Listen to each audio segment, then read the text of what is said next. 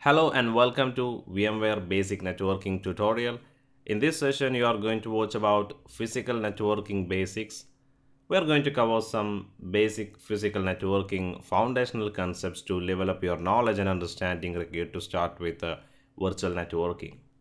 Some of the things that we are going to talk here are about physical uplink, VLANs, link aggregation, DNS, NTP, and NetFlow.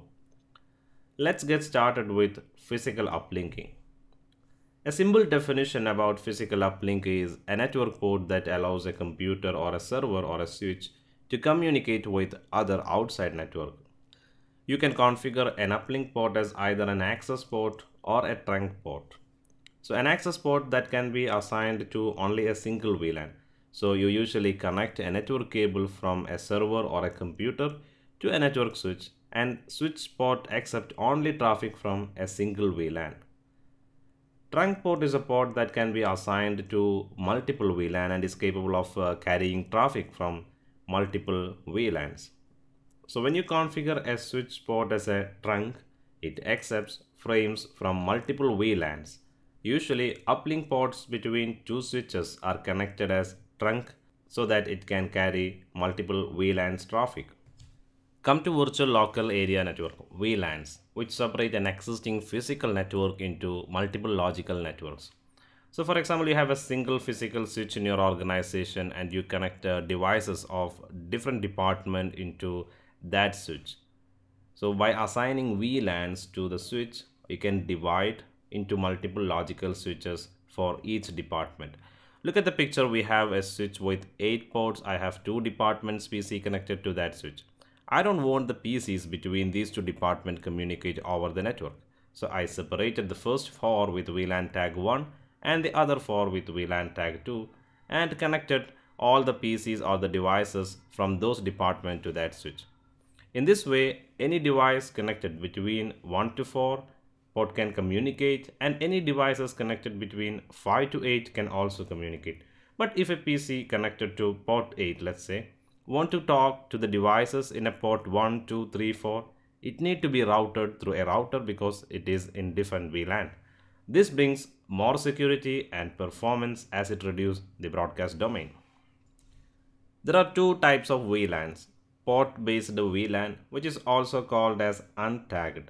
So when you assign a single VLAN to a switch port, and that is called as access port, it accepts the frames from that particular VLAN only. Tagged VLAN, which you can tag multiple VLAN to a single switch port. By that way, it accepts multiple VLAN frames to a single switch port. And for this, you need to configure switch port as trunk. This is what we discussed in the previous slide. Come to link aggregation. Link aggregation which bundle or aggregate multiple network connections. So the advantage is high availability and higher transmission speed. Compared to conventional single connections, like you run a single cable from your computer or your server or your switch to the next networking device, these methods help you to run multiple cables from a switch or a server to another switch or your car switch, and by this way you get high availability even if one of the cable become faulty. To be able to use link aggregation, what you need is you need to have same speed for all the connections that you're gonna bundle, and you have to use parallel point-to-point connections. There are two type of lags. One is static, where you configure manually the link aggregation, and next is dynamic lag, which use a link aggregation control protocol which automatically negotiate the settings between the two connected devices. One of the most common problem that can occur during the process of setting up link aggregation is misconfiguration. This happens with static manual configuration. Using LACP, link aggregation control protocol, helps you to get rid of this misconfiguration with lag settings. It automatically removes faulty links in case one member stops sending packets. So this helps you to minimize the packet loss also. Then come to DNS, domain naming system, a centralized naming system for your organization. Domain naming system is like a phone book for your computers and servers. Instead of using IP addresses, you can reach to computers and servers using a meaningful name, and that is DNS. So DNS need a DNS server which answer you or which return to you for any DNS queries. So when you type google.com, you get an IP address and that helps you to reach to Google server. It is a very critical infrastructure component for vSphere and it heavily used in digital certificates for vSphere communication. So a proper DNS setup is mandatory to have a vCenter vSphere environment in your organization. NTP, Network Time Protocol.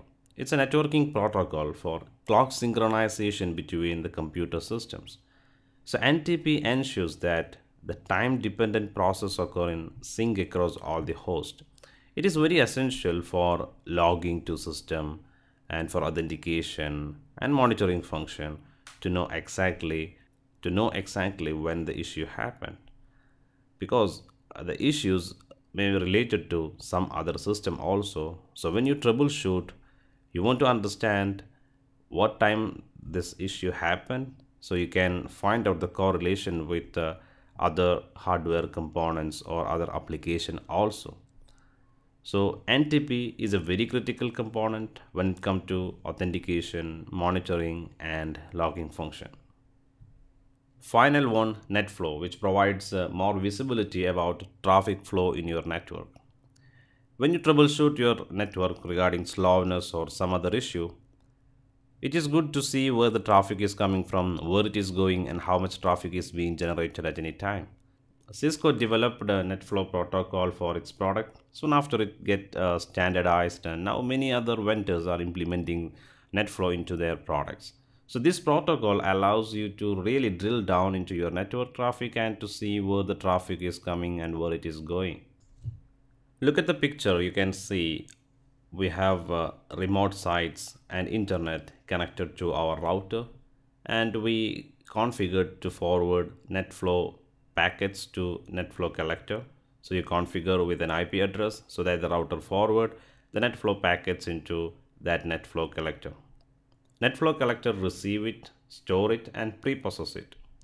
From the administrator console, you can query the information and you can find out the reason for the issue. So each flow contains many data points like IP source, IP destination, source port, destination port, class of service, layer 3 protocol type and interface. So that is all in this lesson. Let's summarize.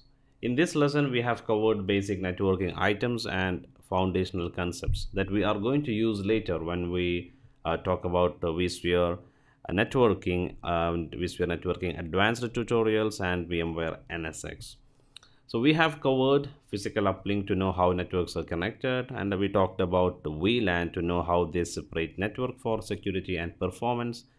And also we talked about high availability using link aggregation. We went over DNS and NTP, and then finally we looked at NetFlow for monitoring and reporting purpose. Thanks for watching this video, and I will see you in the next lesson.